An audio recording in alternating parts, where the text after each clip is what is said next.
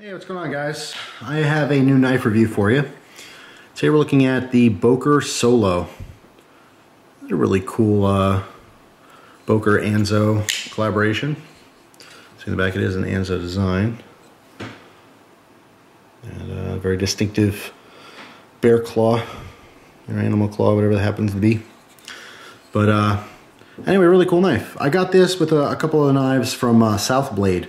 South Blade is run by a guy who's in the YouTube community. Really cool, just small business guy, wanted to get into selling knives, and has some pretty good prices here and there, pretty good selection of stuff. And he offered to send a couple knives for me to check out and review for you guys. This is one of them. If you follow me on Instagram, my Instagram name is cutlerylover Jeff. I have a couple pictures of some other knives you're gonna see in the future, which only people on Instagram know about. But they all came from South Blade. So very generous of him to send these for me to try and use.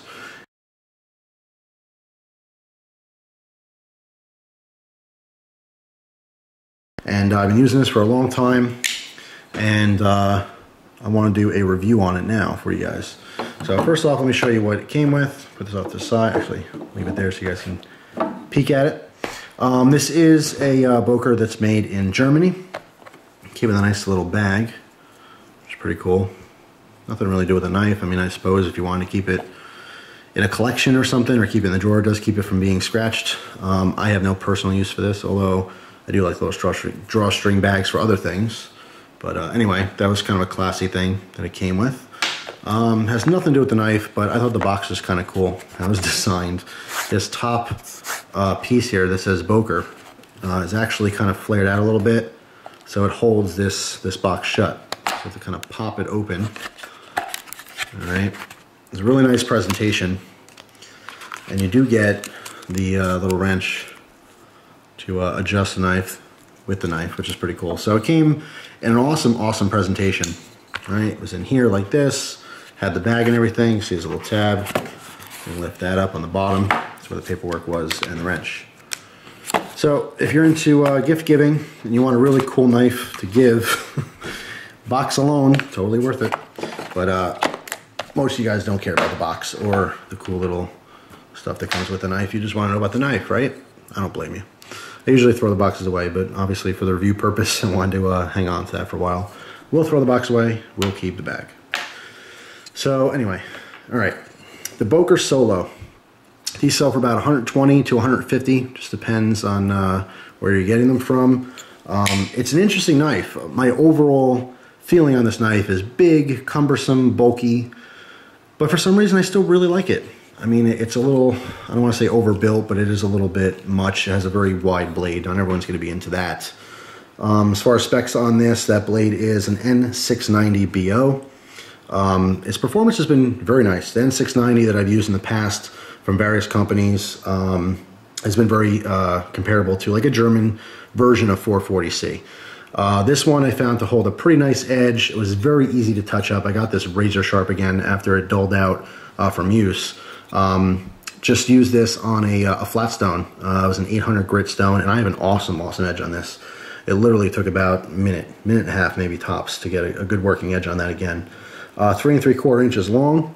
Very interesting design. It is hollow ground. And what I like about this is it's two-tone, if you guys can tell, but we have a stone wash on this portion of the blade, and the flats are just like a satin. There's also stone wash on that slight swedge, which is interesting because it doesn't meet the tip. A lot of times you'll have a swedge and you know, the grind goes all the way to the tip, and obviously it'll aid in penetration, but this is a little bit more aesthetic. It ends right here. But very interesting. You still have a very usable point on there. Somewhat of a leaf-shaped blade on this. Just really interesting. It's different. I like that two-tone. I like that your cutting edge is a stone wash. Obviously, stone wash finish is extremely popular. I think Boker did it right. There's a couple versions out there of stone wash finishes that I don't prefer, but I mean, I'm a huge fan of stone wash. But there's some companies I think does it better than others. But I like that it's on your working edge there, so you really won't show many scratches, you know, and use and abuse of the knife. Overall, the design is pretty cool. It's appealing to me. It's a very dark gray. It's like it's so dark you can almost just say it's like a light black. That's the best way I can describe it. It's a light black. You obviously have these drill marks in here, which do add a little bit of texture, although it's a very soft texture. It's not super aggressive. It looks almost like some like 1911 grips or something, where it's like super, you know, like there's a lot of sharp edges or whatever, but it's nicely done. It's on aluminum handle. The entire handle is aluminum. It is a liner lock, although it's not a full liner. If you look in there, it's basically just an insert so that you have a locking piece. But we have solid aluminum handles on here, somewhat on the thick side. You see the screw right there is for that insert for our lock. The overall length is 8 5/8 inches, and the weight is 5.7 ounces. We have a free-flowing design here. See 3 standoffs or pillars. No issues at all with, like, you know, gunk or, you know, pocket lint, stuff like that. I kind of go back and forth. I think overall I probably prefer folding knives of this design so that you don't get a lot of lint and stuff caught in them. A lot of times when you have a partial backspacer or even a fully enclosed knife, you do get a lot of pocket dirt and crap. You don't even know where it comes from. I don't know how much I get, you know, how much lint gets in there. Where's it even coming from? I have no idea, but all kinds of gunk and crap gets caught in there. And although it doesn't have a super negative effect being in the handle, obviously once it gets into your pivot area, then you don't have a smooth knife anymore. It starts feeling a little gritty sometimes if you get little, you know, grains of dirt or sand in there, and it's not smooth anymore. So I do like the free-flowing folders. Just tends to be a little bit cleaner overall. Huge thumb studs on this. It is ambidextrous, so left side or left hand or right hand opening capability, although I'm sure a lot of lefties have already adapted to right-handed knives for the most part, either way, but it's still nice to see that. I kind of go back and forth on it. I loved it on the Microtech that I had. These kind of oversized, overbuilt thumb studs, and it is a thumb stud. It's not a blade stop or anything. It's clearly just a thumb stud. Aesthetically, it works with this knife. I think it looks good with this knife overall, being kind of chunky. If anything, this is like the fat kid of folding knives. But a good looking fat kid, you know? Not the greasy one in the corner no one wants to talk about, the funny one, if that makes any sense to you. I do like the handle shape, how it kind of comes to somewhat of a point. Means almost nothing to most of you, but you could, of course, use this defensively in a non-lethal way. Obviously, you have a knife open, that's a whole different defense situation, but let's say you just want to get someone off of you that's causing you a lot of harm without killing them. You know, you could use this as an impact weapon in a couple of selective areas, and they'd be hurting pretty bad. As far as the hardware on here, Torx throughout. Very easy to disassemble. In fact, I did take this one apart just to look on the inside for curiosity because of that plate. And I don't know if I'm going to do another video just taking it apart. Probably not. It's pretty simple. I mean, you could literally just see in there and see what's going on. But anyway, the pocket clip came, you know, when you get it stock, it's going to be a tip down. So I opted to tip up. I did carry a tip down for about 3 or 4 days first. It wasn't bad at all. I just wanted to see what it would be like and carry tip up, and I did prefer it. It is obviously swappable. You can see it's drilled and tapped, but it is not swappable for left side carry. So it's only right hand tip up or tip down.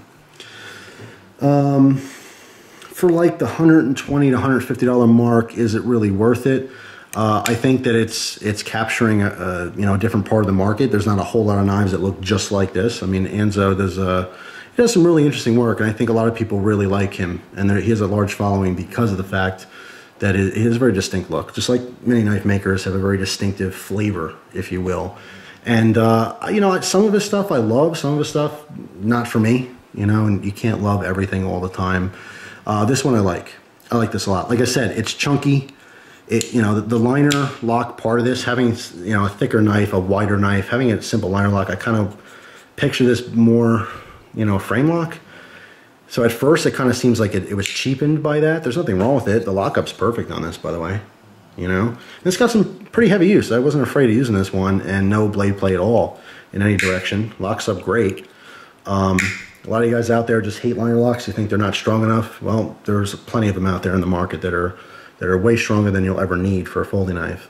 And there's nothing wrong with it. It just seems like I would have liked it more as a frame lock. I don't know why. Sometimes having a liner lock on a knife, it makes it a little bit cheaper to me overall. Just it has nothing to do with the functionality of the knife. It's just something mental about it. Like, okay, the frame lock version of a knife is certainly more expensive than the liner lock. So not my favorite, but totally functional. Absolutely functional. Works great. So nothing really bad to say about it. Just, I guess, preference. Nice big lanyard hole. Okay, if you're into your lanyards, 550 zips through that. No problem at all. I don't know what else I can really say about it. The pot clip does function just fine, by the way. Holds really nice. It's a very simple, clean look. It looks like a skateboard deck or something. It's just super simple. And at first, I thought it would be too tight because, I mean, in lifting this in my finger, it seems pretty tight. I thought I'd have a problem, but slips in and out of the pocket beautifully. And why? Because of a very simple fact that this is completely smooth underneath. The aluminum, super smooth. If you had any kind of texturing under here, I think it would be a little bit too tight. It would grab the pocket too much, and want to hold on. But taking this knife in and out of the pocket was perfect. No problem whatsoever. And there's enough of an angle on the end where it didn't really want to, snag on the material. Especially if you guys out there, you wear really thick material like denim pants. Wearing a knife on a pair of cargos as opposed to a pair of gym shorts, as opposed to a pair of denim jeans, that's a big difference. You could take the exact same knife and it goes in the pocket and comes out beautifully on one and sucks on the other. There's a lot of knives where the pocket clips are super tight, and if you're a jeans kind of guy, it's very hard or difficult to get that knife in and out of your pocket all the time. You go to clip it on and you have to kind of use your tip of your finger to lift it while you're putting it in there. That's a pain. This one though, I've had probably 2 or 3 different types of material. And denim being one of them, and it was no problem whatsoever. So no issues there. So, when I first got this, my first impressions were, like I said, big, bulky, chunky, cumbersome, but I fell in love with it. I don't know what it is. It's not extra ergonomic by any means. It's a pretty simple, having a simple design like this is also very versatile. It may not be as comfortable or as ergonomic as like something with a finger choil, but it is versatile. Any size hand can grab this knife and still like it. You can have smaller hands and still get a good grip on this knife. You can have huge hands and there's still enough handle left to really kind of, have somewhere for your hand to grip. So I'm not really sure what else to say about it. Like I said, I like it. Best knife in the world? Certainly not. For over $100, would I like to see a better steel? Yeah, sure. N690 BO for 120, 150 bucks, it is what it is. But one thing, and this could be for a whole different video topic, I don't think that you should base a knife's price on the blade steel. I know some people get super weird about it, like, oh man, that's 90 bucks and all it has is VG10, or like, oh man, 150 bucks, all it has is D2, you need this type of steel for that type of price. That's a crock of crap. All right, if you have a knife that you really like, you like the design, you like that it's comfortable, I don't care if it was $300 and it's got 440C in it. If you use that knife and you maintain it and you sharpen it, who cares? Obviously there's extremes. You're not going to want to pay $300 for a knife with like AUS 8 or something. Okay, fine, I get that. But some people are a little bit too anal about steel type and knife price. There shouldn't be a direct relation to those two things all the time. Of course, people are going to compare different qualities of steel, different levels of steel for different price brackets, but some of you guys got to calm down with it. It's not the end of the world if it has a cheaper or softer steel. All these different steels have different purposes. And what's good for you may not be good for someone else. So, just something to consider. Food for thought. But anyway, so yeah, cheaper steel. So some people will scoff at that and say, no. 120 bucks, I want some S30V. I want something crazy. I want something like, really, really nice in there. But you know what? It worked for me. And the quality is definitely there. It's tight, it works, it's sharp, and it's comfortable enough. I like it. If you like this style of knife, I don't think you'd be disappointed in the quality. And that's the overall point. So there you go. That is the Boker Solo. Hope you guys enjoy the review. Thank you very much for watching, and I will see you soon. I have tons and tons of knives to review, so stay tuned. I have some other things I'm going to mingle in and out between knife reviews, but if you're here for the knife reviews, you're going to certainly get some, so stay tuned. See you guys soon.